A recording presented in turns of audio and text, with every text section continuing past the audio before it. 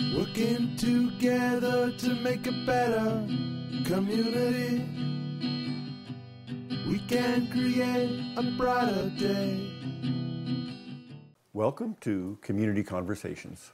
I'm your host, Steve Mantis, and my guest today is Sol Mamakwa, is an MPP from Kiiwetinoong. Kiiwetinoong. Yeah. It's the newest riding in Yes. Northern Ontario. Welcome onto the show, Sol. Yeah, glad to be here, Steve. So tell me a little bit about your background. Where did you grow up? I was born in Sulikout, but I grew up in a small community in Kingfisher Lake. It's a community of about 600 people. Okay. It's a flying community, so we're the OG Cree. So I grew up there, up until I had to go to high school. So my parents, my dad ran a Hudson's Bay Company store, and he always took me out on the land, hunting, fishing, trapping, those type of activities. So I grew up in that way. So so I remember the days when I remember when we first had hydro, which was in the early 80s, and then I think it was 1987 when we had airport runway there, and we had running water in 1994. So it doesn't seem that long ago, but it's the flying communities are kind of like that, and so that's kind of where I grew up, and and then of course I had to leave for high school, and I came back, and then did some work, and then eventually moved to Sulikout. So, where did you end up going to high school? I was up in a little place called Stern Lake. It's a Mennonite school, but also a residential school. Okay. And I did that for 2 years, and I did go to school in Sulikout as well. It used to be Queen Elizabeth District High School, so that's where I graduated school, and yeah. And so where'd you go after school? You say you went back home? I went back home. I went back home as, I did some, I was a community education director. I ran an education program, and I did that for just over a decade, and eventually, I was basically hiring teachers, hiring teachers and running the school, make sure that the principal had the resources to be able to run the school, and then creating the distance ed learning program, not creating but also running the distance ed program, and also creating a high school program, which was up to grade 9, because we don't have high schools. So so that was a unique experience, and then eventually I moved to Sulikout, and eventually I did some work in the tribal council. As you know, tribal councils, First Nation communities organize themselves through tribal councils to provide second-level services such as tech services, education services, health services, finance services for communities, and communities organize themselves through tribal councils to get those second-level services. So I was at that level, and then eventually I switched over to health, and so that was a learning curve to go from education to health, and so I got involved with some of the regional organizations, I guess, within Sulikout, like whether it's the Sulikout Minnehaha Health Center, and also the Sulikout First Nations Health Authority, and then there was a Sulikout Regional Physician Services Inc. So I got really involved with the healthcare system in the north, and I began to understand, how should I say it? How when you are on reserve, how the federal program health runs, and when you go off reserve, going into the Sulikout system, how the provincial system takes over, and somehow how the systems were, how should I say it? There were gaps in it, and that people were, how should I say it? Falling through the cracks, with their health, with their lives even. So, and I began to understand that. So it kind of took me to whereby a few years later, all these issues were coming up, and that was a lot of people paying their health and their lives through that system. So I began to get involved with Nishnawesky Nation, who's represents 49 First Nations in Northern Ontario. And, I began to get involved in health. I did that for maybe 2-3 years, kind of advising the leadership on some of the processes, some of the gaps that were there, and then I understood how the provincial system worked, and I understood how I guess the federal system also worked within the healthcare system, and then obviously I was around early 2018, when NDP reached out to me and started having conversations on what if I would be interested in, and it wasn't until probably around a month before the elections, or about a month and a half before the elections, when I decided, all right, I'll give that a try. So, oh my gosh! So it was a very interesting time, and especially when the other parties had had selected their candidates already. Mayor of Solikot, who I work with already, had worked with within the healthcare system, and also Chief Clifford Bull, running for the PCs, and so we already had been working together, and and I didn't, it was kind of weird that way when we were running all against each other. But I know, I think, I just anticipated, that it would, no matter who got in, we'd be representing our people. So it just kind of worked out that way. We were some people were saying that, that we ran the friendliest campaign in the election. So, yeah, it was an interesting experience for sure. Yeah. So, in a way, your background really has a lot to do with health and a lot to do with education, of course, which are some of the biggest items on the provincial budget. Yes. Now, let's go back to the education piece. So I had a guest on the show last year that mentioned that 65% of the Indigenous kids in the district of Thunder Bay didn't graduate high school. What's been your experience, and where are those gaps? Where are those gaps in education? You have to understand, I think, one of the things, like when we look at the funding that communities get in the federally on reserve, sometimes it's not equivalent to what the provincial system gets. And there's good things that are happening in our communities, like certainly, like when you, say for example, when in the north, in my community, they built that school in 1973, and I think the structure itself, when we talk about infrastructure, that's the same school that they're using today. So, when you talk about the walls are, they're using 2x4s, that's the wall. And when it gets cold, they have to close the school. So there's a number of examples that, on why sometimes, whether it's education, whether it's writing and math, sometimes they're behind. And it's just because of the system that are there. And one of the things I've learned, over the years is, as a First Nations person, I used to say that the systems are broken. And one of the things I've learned over the years, and with the funding, when we talk about child welfare, when we talk about education, health, it's these are colonial systems. As a First Nations person, when you talk about Indian Act, when you talk about the reserve systems as well, We're going to need to take a short little break, but we're going to come right back to hear more about the challenges in our north. Please stay with us. Working together to make a better community. We can create a brighter day. Working together to make a better community. We can create a brighter day. Welcome back to Community Conversations.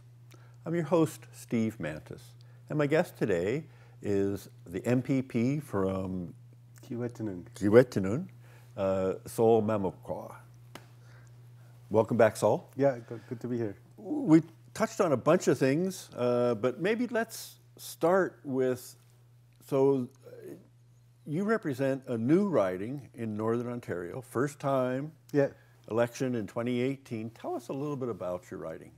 So Kiiwetinoong means north in Ojibwe or Ojibwe, and the previous government had created this riding basically north of the tracks, the CN tracks in Kenora, and Red Lake, Solicout, Pickle Lake, all the way to Kiiwetinoong, which is known as Fort Hope as well, all the way to Fort Severn to the Hudson's Bay.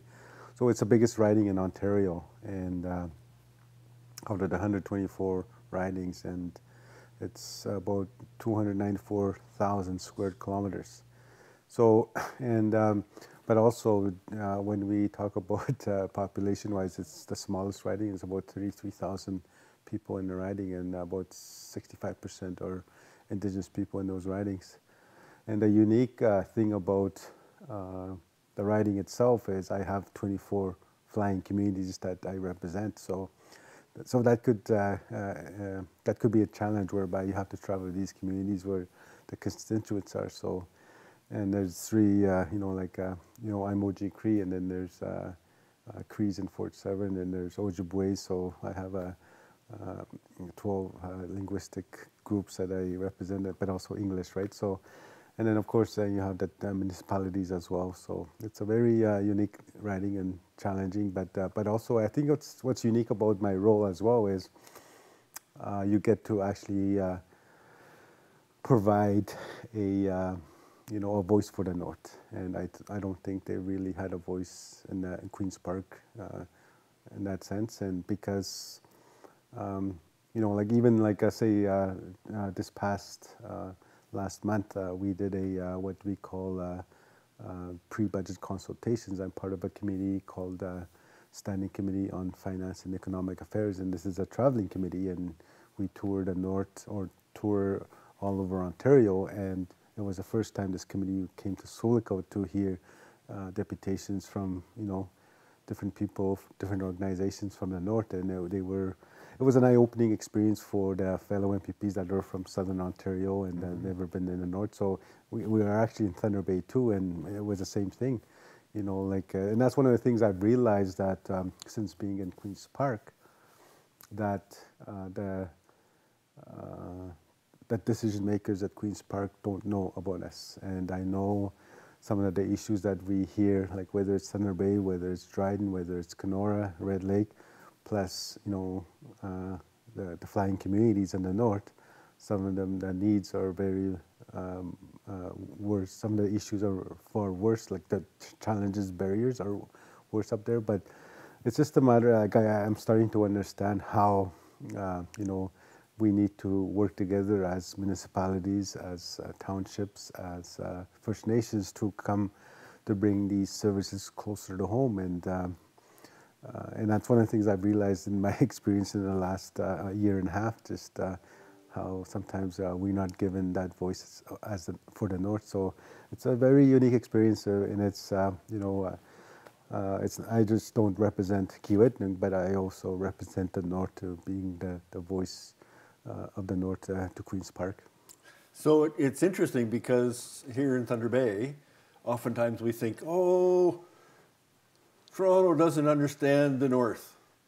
But in a way, we may not very well understand the North that you're from. It's another 200 miles and then plus going north, and there's big differences. What do you see as some of those differences?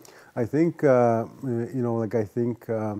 access to, access to healthcare services, is one thing, but also even access, airports is a very critical thing for the communities up north, especially the 24 communities I represent.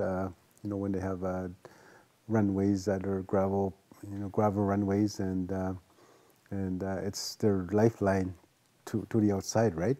So we don't understand that sometimes when we talk about the cost of living in these flying communities, such as I was in one community just a few days ago, and the cost of gas was $3.09 A liter. a liter.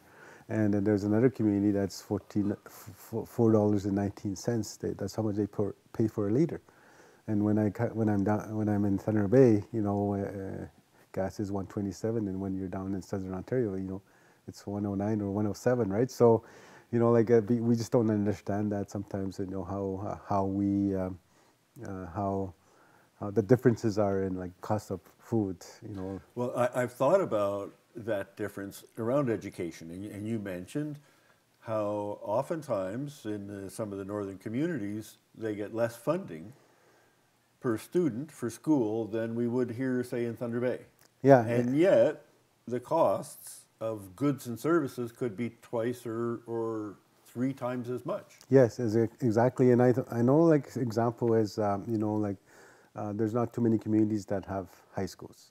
So communities have to come to Thunder Bay or Sol Mamakwa, Dryden to attend their high school education. Like they're leaving at, 12, 13, 14 years old, and then do that for 4 years. And that's a very, and I hear, and when I'm down in Toronto, you hear about this in September and end of August, oh, my university student is finally leaving or is leaving for, it's just a difference, right? Yeah. So I think that's one of the things about, when you see kids here from the north that are attending Thunder Bay, everybody should be looking after them.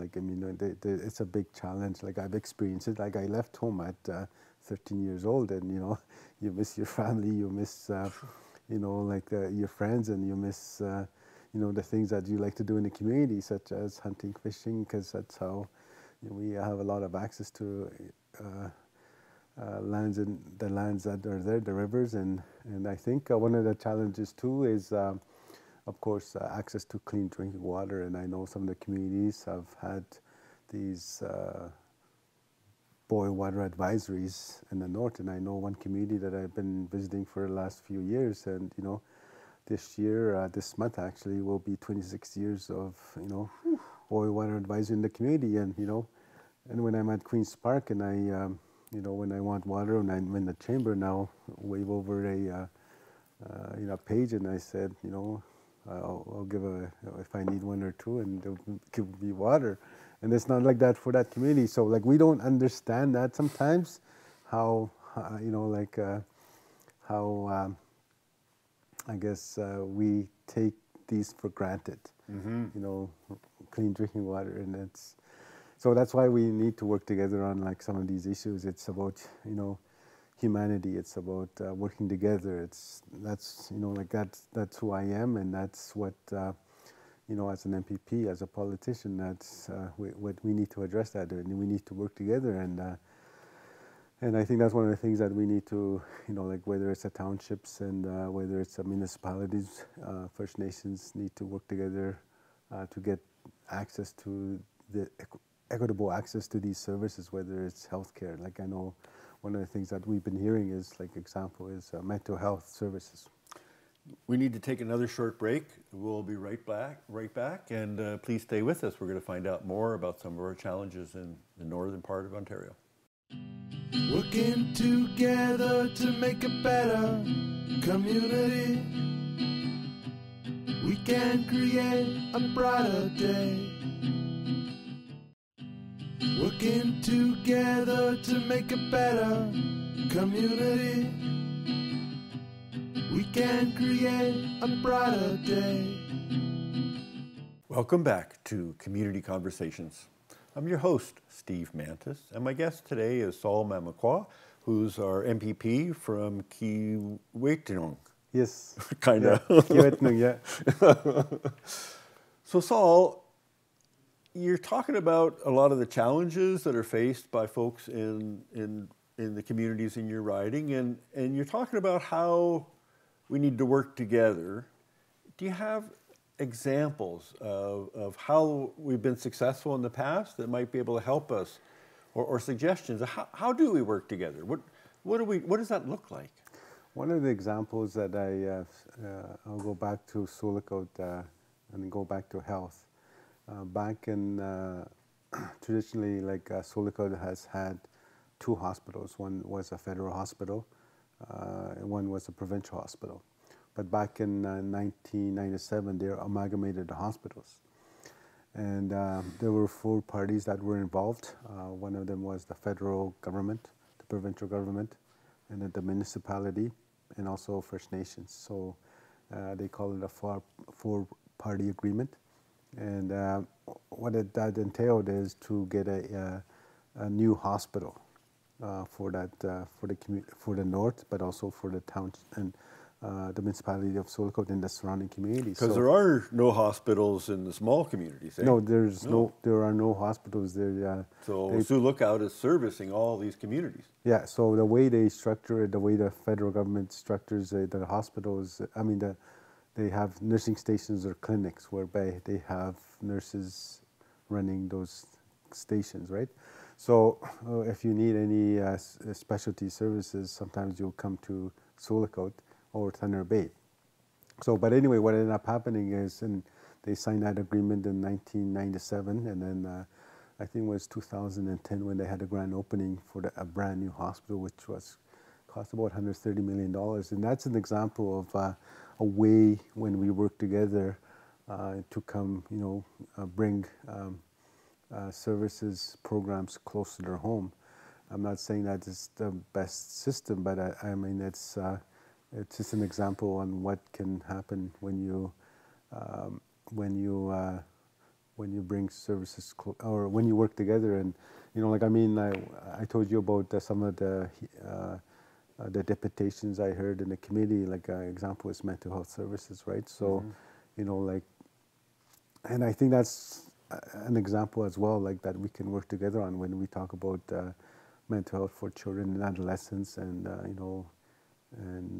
and it's really important to ensure that we work together and make sure that we bring those services closer to home, and whether it's Solikot, whether it's Thunder Bay, and so I think that's an example. And like whether it's highways, like there's so many things that we can work on together. And do you see that happening? Do you see that cooperation taking place?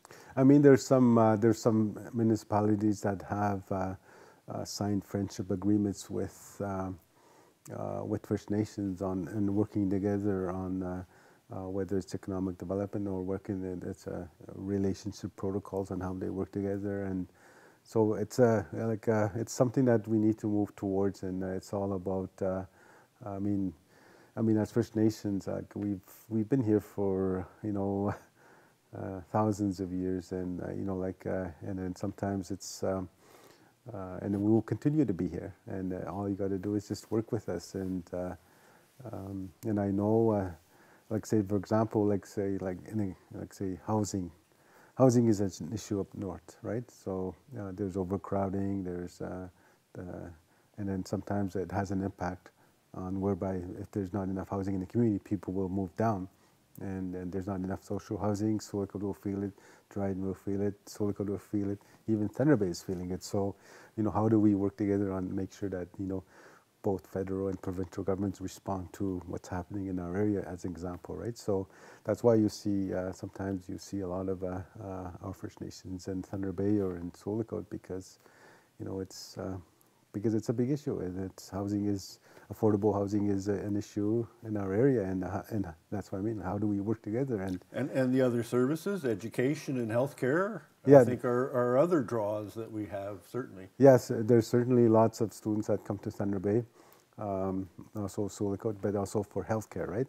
I mean, like say if you're on dialysis, if somebody from my home community comes to Thunder Bay for dialysis, they have to live here, and how do we get them proper transportation? How do we give them proper, housing to be able to, because they have to leave home, and so how do we ensure that the systems that are here are the services are provided to them, and that those are the things that we need to work on, and I know And so you've introduced the private members bill into the legislature in Ontario. Does that cover some of that? Well, I think it's what it is United Nations Declaration on the Rights of Indigenous Peoples, UNDRIP perhaps it's called, and it what it is to align the rights of Indigenous peoples with the provincial law.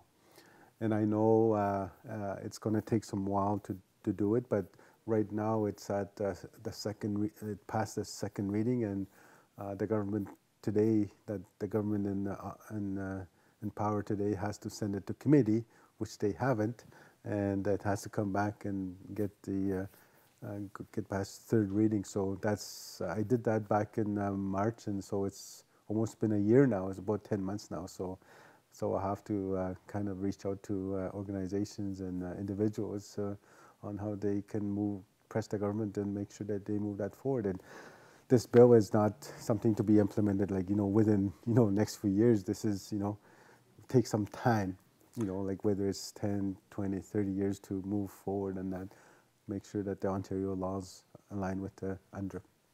And so that's International Human Rights Declaration. Yeah.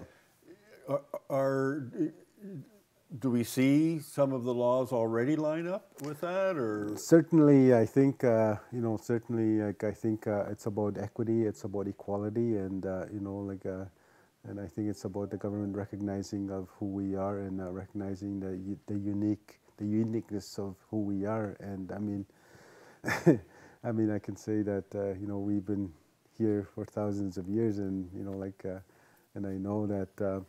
Sometimes I used to, like, example is I used to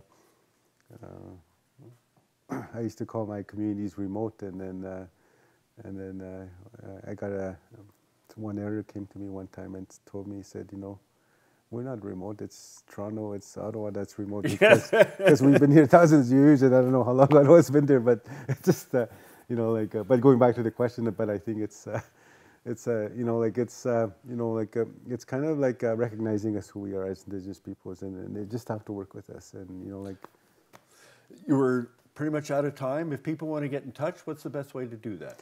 I have a Toronto office, that. I have a legislative assistant over there, and also I have an office in Sol Mamakwa. Both of those numbers, somebody should be answering. We'll put them up on the screen. Sol, thanks so much for coming on the show today. I'd like to have you back again and explore these issues further. Yes, I'm glad to be here. And thanks to the audience, and please stay safe. And we always look for your input on our Facebook page, Community Conversations. Working together to make a better community. We can create a brighter day.